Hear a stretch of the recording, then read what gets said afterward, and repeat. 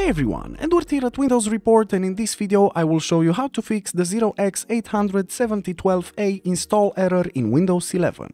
So the first solution that you should always take in consideration is to run the Windows Update troubleshooter. To do this, press the Windows button, then select the settings icon, and afterwards make sure to click on System on the left pane, and then on the right side scroll down until you find the troubleshoot section and select it. Now in here click on Other troubleshooters, and afterwards make sure to click on the Run button next to Windows Update.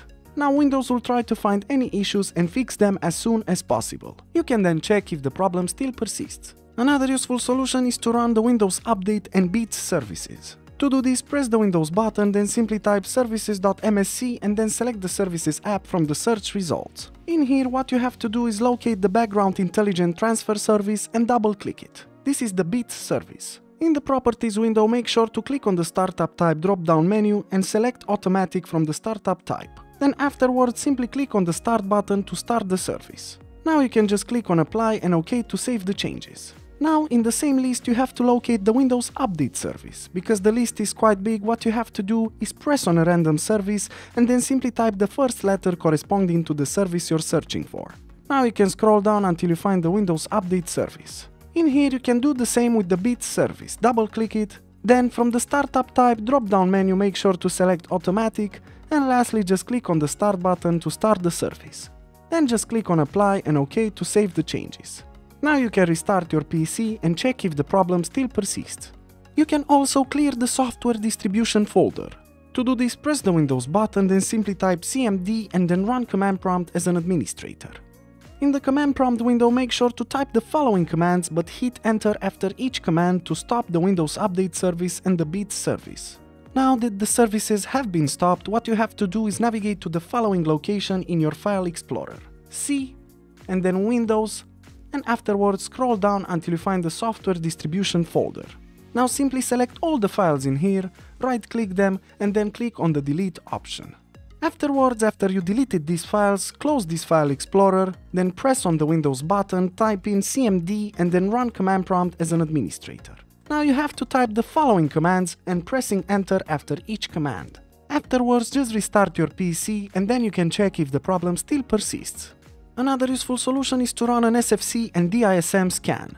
To do this, press the Windows button, then simply type cmd and then run command prompt as an administrator. In the command prompt window, just make sure to type the following commands, but pressing enter after each command.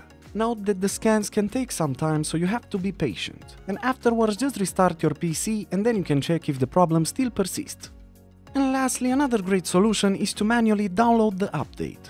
For this, you need a browser and also access the links that I posted in the description below. So what you have to do is go to your browser and access the first link that's posted in the description below.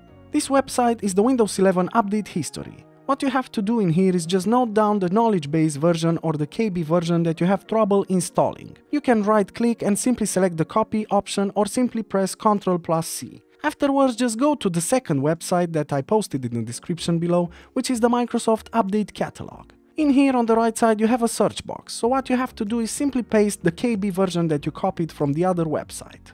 Now click on Search, and as you can see, a few results showed up. Make sure to download the one that corresponds your system architecture by simply clicking on the download button on the right side. As you can see, nothing happens because the download doesn't start automatically. You have to right-click this blue highlight link and then select the Save Link As option. Choose a location on your PC such as the desktop and click on the Save button. Now you can minimize the browser and afterwards just double-click the installer file. You can then wait for the installation to occur and then you can restart your PC and check if the problem still persists. And that's it, plenty of solutions to consider. As usual, for more information and details, you can check the article in the description below. And if you enjoyed this video, just make sure to like and subscribe to our channel. Thank you.